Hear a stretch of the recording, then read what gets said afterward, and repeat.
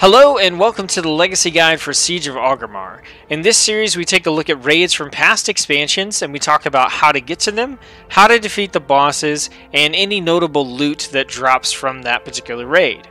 We also look at the amount of gold we get from a run as well, in case that's something that interests you.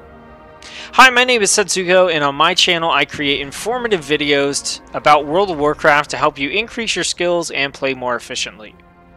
Okay, so the fastest way to get to the Siege of Orgrimmar raid is going to be to use your Dalaran Hearthstone to take you to Legion Dalaran. Then you're going to go to your faction's portal hub. For the Horde, that's going to be Windrunner Sanctuary. For Alliance, that's going to be Greyfang Enclave. So you're going to head over to those portals, and you want to take the portal to the Vale of Eternal Blossoms. This is going to take you to your faction's capital for the Mist of Pandaria expansion. Your capital's in the Vale of Eternal Blossoms. For the Horde, you're going to be at the Shrine of Two Moons. For the Alliance, you'll be at the Shrine of Seven Stars. The entrance for the Siege of Orgrimmar raid is actually right in between these two different locations. So all you have to do is hop on a mount and fly over there. You're going to see Mogushan Palace here, and there's a set of stairs leading down to this kind of circular area with all this Sha energy coming out. You want to go down below all of this, and there's going to be an entryway right in here. Now, Siege of Orgrimmar does have several different difficulties. It has 4. You have Raid Finder, Normal, Heroic, and Mythic. In order to play the Raid Finder difficulty, you have to go and talk to a specific NPC. I will have a video showing you how to get to that NPC, and I'll link to that now. In all the other difficulties, Normal, Heroic, and Mythic, you can access by just simply walking into the instance. Now, there are a couple of pieces of loot that drop in particular difficulties in this raid. On Raid Finder and Normal, you have a chance at a pet that you can't get in Heroic and Mythic, and in Mythic, you have a chance at a mount that you can't get on any of the other difficulties. I recommend that you play this on Mythic, so you have the maximum opportunity to get the mount, which I think is a little cooler than getting the pet, and just run either Raid Finder or Normal long enough to get the pet that is specific to that particular difficulty level. So we're going to be doing this on Mythic level difficulty. So we're going to go ahead and we can just make sure that we have that all set up here. Our raid difficulty is Mythic. There is no difference in player size for this. So once you've picked out your particular difficulty setting, you can just head on in. And this is a very long raid. It on average will take you 1 to 2 hours to complete, depending on how familiar you are with the content and the mobility of the class and specialization that you're playing on. So expect that to take a while. Also expect this video to be fairly long, just because there are so many bosses and this is such a big raid. So once you first get into the Siege of Orgrimmar, you're going to just head straight down to Immerseus, who's going to be the first boss. Okay, so we're here at Immerseus. If we take a look at his loot table, it is primarily all transmog stuff here. The transmogs in Siege of Orgrimmar are pretty good. The detail, the graphic fidelity of them does hold up pretty well with what you're going to see in current expansions, so I definitely think it's worth running this raid for the transmogs. Now, Immerseus is an easy boss, but he's annoying and he takes a while to defeat. So we're going to run through one cycle of what you have to do, and then you just have to repeat this over and over again. Essentially, you're going to attack Immerseus. You're going to get his health down to 0. Once you do that, he's going to split. When he splits, he's going to turn into a bunch of blobs that look kind of like these here. And what you're going to want to do is you're going to want to kill as many of the black ones as you can. So you're going to see them all fly out here. Do your best. Try to get to an area where you'll be able to kill a bunch of them. Use your ranged attacks as much as possible. Whatever kind of mobility skills you have to try to kill as many of those blobs as possible.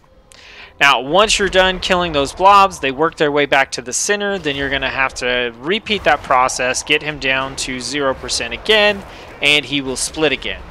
One of the things you want to do is try not to get too far away from the center, because this causes him to expand his pool, and then he just becomes not more difficult, but it just takes longer to kill him at that point as well. So I'm going to finish that up, and we will take a look at where you get the loot from and everything once he's dead. Alright, so once you kill Immerseus, he doesn't actually die. You just kind of purify him, and then you will collect your loot from the chest located there. Then you're going to head up these stairs. Right around the square, you're going to have to stop and push an action button to open the doors. Okay, so once you hit the button, open the doors, you're going to head up some stairs, and you're going to come out into this area here, the Scarred Veil, and you're immediately going to be at the next boss. The next boss is the Fallen Protectors. They have all transmog loot as well. There's a special mechanic going on here with these bosses. So what's going to happen is, right now you're able to damage all of them. When each of them hits 66% health, they're going to become untargetable and spawn a bunch of ads that you have to kill. They're going to do that again when they hit 33% health. Then what you need to do is kill all of them at approximately the same time, within a few seconds of each other, to prevent them from casting a spell and resurrecting. So what you want to do is get them all down to about 66%, then get them down to 33%, and then kill them all roughly within the same time frame as each other. So the method for doing this is mainly focus on your AoE attacks. Try to use your AoE against them. And then pay attention to their health bars, and if you notice that one of them is significantly lower or higher than the others, take the time to use your single attacks to bring the other ones down in line with where they're at. So like 77, that's a little bit high there, so I'm going to go ahead and bring them down. I just hit roughly 66% with all of them, so all of their ads are going to spawn in, and I can kill them all at the same time. And then once they're all dead, I'm going to do the same thing. I'm going to go back to using my AoE abilities. I'm going to take a look. I've got a 56 here, so I'm going to bring her closer in line with all the other ones. Then I'm going to start using my AoE abilities again to get them down. So we're going to go ahead and try to make sure that we can get all these ads at roughly the same time. So this isn't hard. All it requires you to do is, look at the health bars of the enemies. So now we're going to want to make sure that we've got him over here. He's at 28% health, so we're going to want to bring him in line with the rest of them. She's getting pretty low, so we're going to want to try to finish this off really quickly here. Alright, and that was it. That Bond of the Lotus is the ability that would revive them if you were not to kill them all within a certain time period. So, pretty easy fight. Just pay attention to the health bars, and it's no big deal. Now, after you have killed this boss, you're going to head down into the Big Blossom Mine. You don't really need to kill anything here. You can skip over everything if you want. You mainly just need to kill the little guy who is in front of the actual cave entrance. So I'm going to do that. Then we're going to continue into the cave and head to the next boss. Alright, so Zeal is the boss that you're going to want to kill. You kill him so that you can actually get into the mines. Alright, so the pathway to the mines is going to open up now. And we can go inside. Once you're in here, you're going to follow that path around until we get to Norushen. Okay, once you get to the chamber where Norushen is at, you're going to have to wait. There's going to be a lot of dialogue between him and Chin. And eventually you'll be able to go up and talk to Norushen, and that's when you can start the boss fight. So just kind of hang out until you're able to do that. Okay, so the last line of dialogue is going to be, "Speak to me again when you are prepared to face your inner demons." At that point, you'll be able to go up to Norushen and talk to him. And you're not actually going to fight Norushen. He kind of summons up a trial for you. And so we'll take a look at this boss real quick. This is going to be Norushen. Like I said, it's not actually him. And all the stuff you can get is transmog as well. Alright, so you're going to start up this fight. This fight is basically just a tank and spank. You can pay attention to the ads if you want to. You can ignore them. It's entirely up to you. All you really need to do is just focus on the main big kind of Sha creature that comes out here. There are going to be these floating orbs on the outside. I know they're shiny and tempting, and you might want to click them. Don't do that because it takes you out of the boss fight, and then you have to start all over again. So, like I said, just go ahead and tank and spank. We'll come back once he's dead. Okay, once you've defeated the boss, you can loot the corpse, and then Norushen will come up and he's going to open these doors in front of us. This is going to lead us to the next boss, which is going to be the Sha of Pride. Now, once these doors open, you have to go inside, and there are going to be a bunch of these like Sha corruption things that are here. You need to clear out all of them in order to spawn the boss. So I'm going to go ahead and do that, and we'll come back and talk about the loot for the next boss when I'm done.